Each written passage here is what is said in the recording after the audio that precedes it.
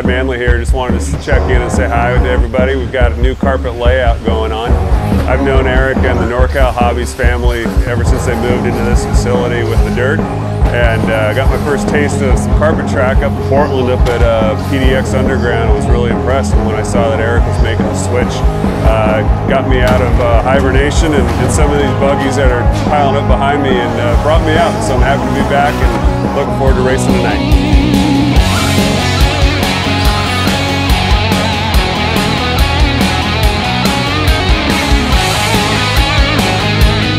Hey guys, it's Eric. Behind me is race number 2, Friday night. Definitely pretty packed tonight.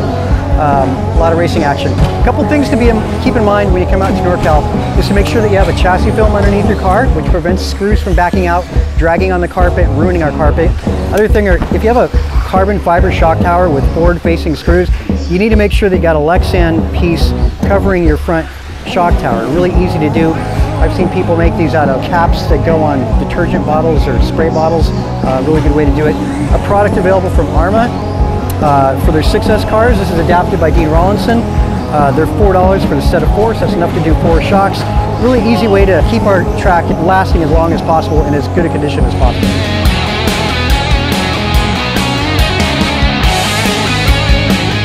Main changes I would start with is the shock package and sway bars for sure.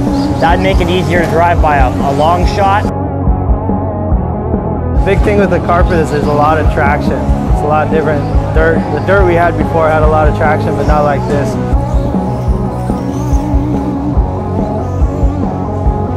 I don't want people to think that they have to come out to Norcal Hobbies and use specific carpet tires. You can run the positrons or electrons that you're used to, or even your kit tires. They'll work just fine. As a matter of fact, these are wedges from Proline, and they're directional, like when you see in a 2-wheel drive pattern. If you run a pin tire up front, actually the cars just simply steer too much and become really edgy. So the trend has been towards more of that of a 2-wheel drive tire onto a 4-wheel drive car.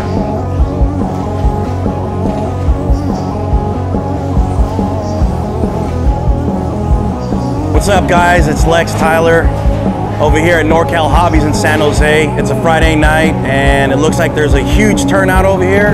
This carpet has really low wear on the tires. The track is really nice, it's really challenging. Some of these guys are getting down to the low 15s and I think a lot of these dirt racers are actually coming over here because it's a different setup. We're obviously using the narrower tires or harder. And if you come check it out at Norcal Hobbies, I think you guys will have a great time. I'm Lex Tyler, thank you.